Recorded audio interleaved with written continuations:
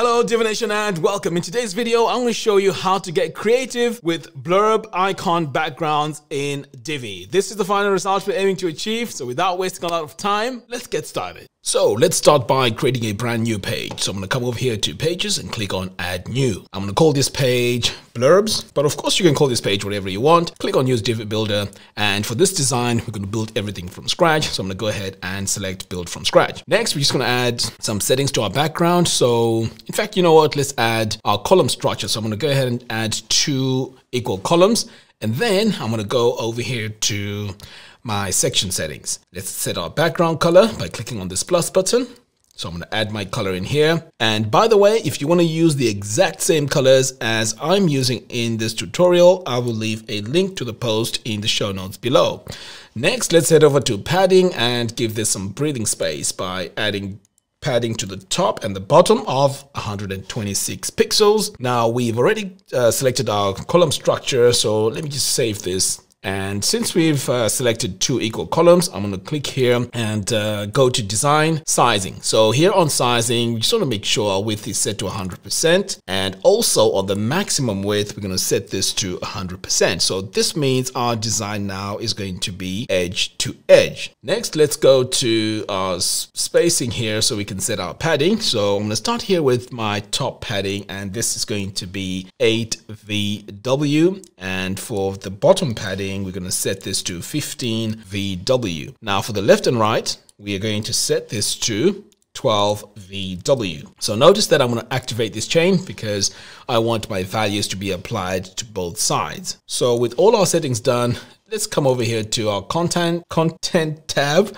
and then click on the first column. So here we're going to add a background to our first column, and we're going to make this white. And then we are going to come over here to design, click on border, and we want all our sides here to be 2 VW. Now I know you can't see anything here yet, and that is because we haven't added our shadow. So the next stage now is to come over here to our shadow, go with the first option and set my blur strength to 47 pixels. So it's currently at 18. Okay, so I've just noticed that my border here was not applied. In fact, it was, but it's on 2 pixels. It's supposed to be 2 VW. Now notice now we have these shapes. So pretty much we're done here. I'm just going to save this, save it one more time, and then we're going to duplicate this twice because we're going to be making several examples of this. So the next step here is to start adding all our modules. So I'm going to click here on this plus button and search for my blurb module, select it, and here we just need to get rid of all this text and also get rid of the title. Here on image and icon, let's activate use icon, and the icon I'm going to go with is just this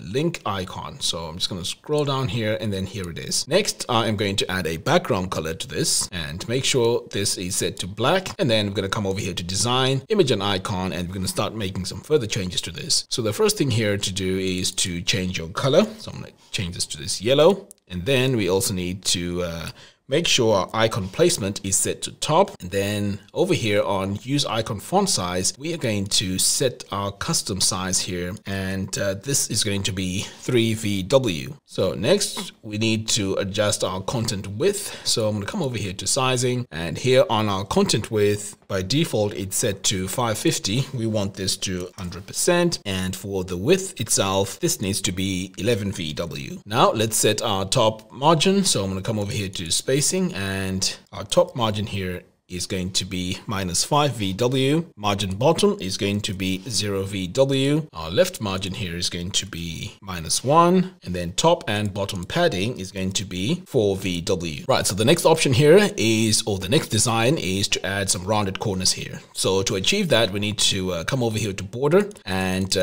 notice that I've deactivated my chain here because I don't want the borders to be applied to all the sides. So I'm going to set this to 50 VW on the 3 sides, except the bottom left. So this is the shape that we want to achieve. And then the next thing we need to do here is to come over here to our box shadow and make sure you choose the first option and set your blur strength to 50. And then finally, we come over here to the advanced tab, click on custom CSS, and we are going to add this custom CSS on the blurb image. Now I'm going to add a link to this post in the show notes below so you can add the same CSS code. All right, so pretty much we're done here. I'm going to save this, and then next we're going to add a text module. So I'm going to click here on this plus button and search for my text module. So here I'm just going to type in design and branding. So while we're still here, so the next step is to come over here to our background and go to the gradient background. So I'm going to set my first color here to transparent. So I'm just going to select it and just click on this very first icon. Next, I'm going to add my color here, and it's going to be yellow. And if you want the exact color, I'm going to leave a link to the post in the show notes below. All right, so let's head over here to our gradient direction. Make sure it's set to 180, and then our start and end position needs to be at 74%. So this is pretty much what it should look like. Now, there's one thing I forgot to do here, and that is to set our text here to a heading text. So let's highlight it and set this to heading 3. Now we can go in and customize that heading text by clicking here on design, heading text, heading 3. So our font here is set to default. We need something different, and we're going to go with Josephine. Let's go with Josephine Sans. Our alignment is going to be centered, and for our font color, we're going to set this to black. Now let's set our text size. So over here, we're going to set this to 2.4 VW, and for our letter spacing, we're going to set this to 0 EM. Now let's head over here to sizing. So over here on the sizing, we need to set our width to 50%. And while we're here, you can also go in and set your sizes for the tablet. So for the tablet, we're going to set it at 60%, and we just want to make sure that this is aligned as well. Now, the really fun part is to head over here to transform, and we're going to play around with this positioning. So I'm going to come to transform translate. So here on transform translate, the very first thing you need to do is to disable or disengage the chain, and we are going to add -20 over here. And on the y-axis, we're going to set this to 13 VW. And then on the transform rotates, on the first option, we're going to set this to 280. In fact, let's make it 270. So pretty much we're done here. I'm going to save. Then we're going to add a call to action module here. I'm going to click on this plus button and search for my call to action. So I want to start by removing the title here. And for our button to show, we need to add a link to the button. So I'm just going to add a blank link for now. And over here on the background, let's remove the background by clicking here on transparent, and then over here to the design, we are just going to make sure our text is set to dark, aligned left. So for the body text, we're going to set this to a font called Crimson Text. Select that. And then over here on the body text size, we're going to set this to 1.2 VW. And for the line height, we're going to set this to 1.8. And we might as well customize this button here. So I'm going to click here on this brush tool, activate use custom styles for button. And we're going to start by adding our button text color. And for our text size, we're going to set this to 1 VW. Next, for our button font here, let's use Josephine Sans. And then we're going to set our margins, come all the way down here to spacing, and for the margin here, we are going to set our margin at 3 VW. So now I'm going to go into my call to action settings, because right now you can see we don't have enough breathing space on the left and the right. So I'm going to come over here to spacing, and I'm going to add 7 VW to the left and the right, and then we're going to save. So I've just noticed here that this design and branding is all the way down here. We need to use our margins to bring it back to position. So now that we have this design, all we need to do now is to clone the contents of this column over here to the right. So let me just show you quickly how to do that. So first of all, you want to come over here to your row settings and delete the second column, and then just clone the one that we have right now. And now you can see we have a duplicate over here. Next, you can just go in now and make some adjustments to the second column. So you can go in, change the colors over here, and I'll just show you quickly how to do that. So you can click here, go to design, image and icon, and you can set your color in here. And also you can set the matching color here for the underline as well. So pretty much that's how you add more content. And also I forgot to mention that here on the text as well, you can change this from design and branding to something else. Now let's move on and let's work on column 2. So this is going to be our second design. So over here in column 1, I'm just going to add a brand new blurb. We're going to delete all the contents as we did in the first example. Here on image and icon, we're going to choose icon, and I'm going to select my icon that I'm going to use for this. So again, I'm going to use the chain icon, but of course you can choose any icon that you may want to use. We're going to set our background to yellow, paste my color in here. Next, we're going to come over here to design, image and icon, and we're going to set our icon here to white. And for the icon font size, we're going to set this to 3VW. Now let's head over here to sizing, because here is where we need to set our content width, and we're going to set this to 100%. And then the next stage is to come over here to spacing, and here we're going to add our top and bottom margins. So I'm going to set my top margin here to 0VW. Left and right, it's going to be 3VW. And notice that I activated this chain because I wanted to add the value on both sides. And then for the top and bottom padding, this is going to be 2VW. Now let's head over here to border, and we are going to add a border here of 2VW all around. We're going to go here to our box shadow, choose the first option, and then save.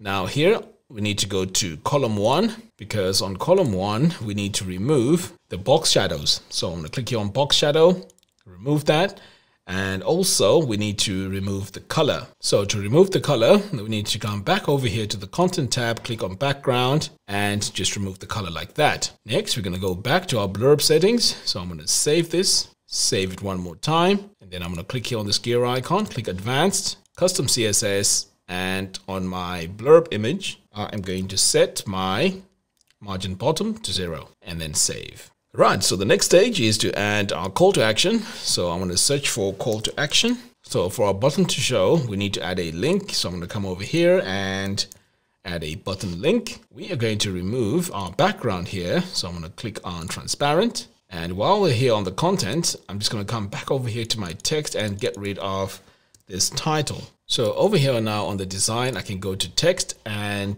just make sure that I give this a color. So I'm just going to set this to dark. And now this brings all my text. So back over here on the content, let's set our background color here to white. So here on this text, we can decide to add a title here. So let me just add title goes here, because this just makes the design even more balanced. Okay, so I'm just going to put back the title there. Now over here on the design, I'm going to go to title text and set our title here to Josephine Sands. For our body text, we're going to set this to crimson text. We're going to set our size to 1.1 VW, and we are going to also make sure that everything is aligned left. And we're also going to make some changes to this button. So I'm going to click on this brush tool, use custom styles for button. And here we can change our text color, set our size. Now let's just do a few adjustments. So I'm going to come all the way down here to spacing, and I'm just going to add a margin of -1. Now, if you want this closer up there to the top, let me just increase this to, let's say, -3. You can see here we can move this up and down as much as we want. So it's up to you, what size you leave it at. So I'm going to set this to -3. And then over here on the border, for my call to action, I'm going to set this to 2VW. And notice that it's going on all sides. Then I'm going to add a box shadow. I'm going to choose the first option. And my blur strength here is going to be 50%, 50 pixels. And just like what we did before, we just need to delete the second column and then duplicate what we have here. So after you've done that, this is what it needs to look like. So all I've done here is just gone in and changed the background color and also the text in here.